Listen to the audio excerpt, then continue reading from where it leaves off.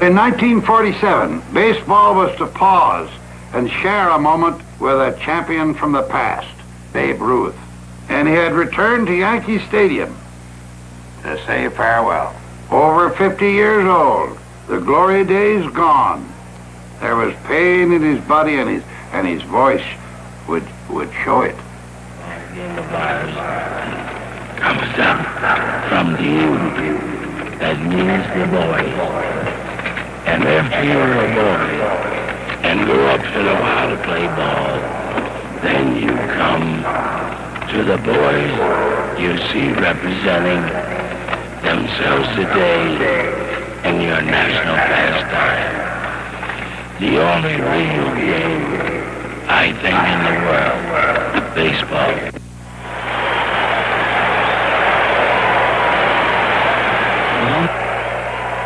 In 1951, two teams come together.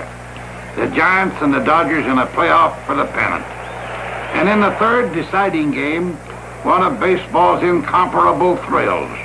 A kind of sporting moment that is really without compare. In the last half of the ninth, the score is 4-2. Dodgers in the lead. The Giants have two men on. Whitey Lockman at second. On the mound, Ralph Branca. Up at bat, a young man named Bobby Thompson. The first pitch, a strike. The next, Thompson's triumph. Brooklyn's sorrow. And this one home run by Bobby Thompson was possibly the highlight of the entire season, almost eclipsing the World Series which followed. And though Thompson may never make the Hall of Fame, the bat he used that day is already on display at Cooperstown. 1951. Joe DiMaggio leaves the game.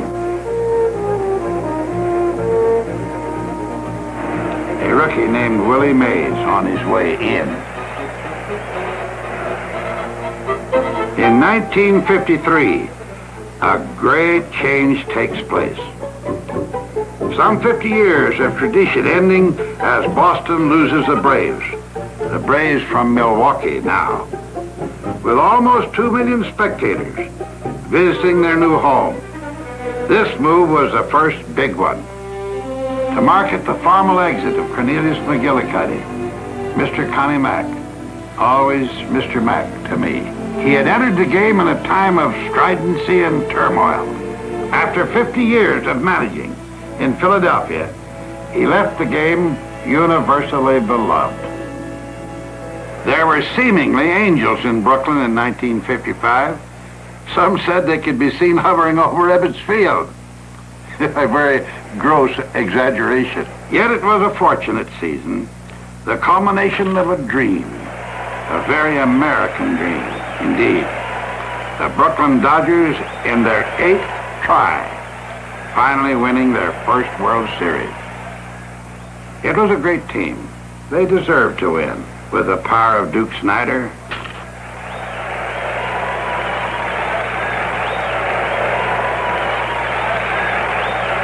the speed, daring, and know-how of Jackie Robinson,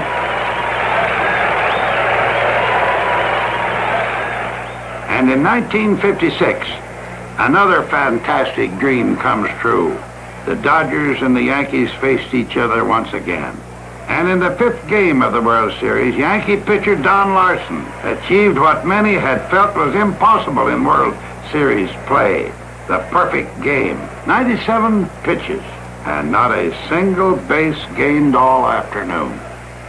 The memory of Larson's miracle, almost that, remains unique in professional baseball. New York City, lifetime capital of baseball, with 3 major league teams, but only for one more year.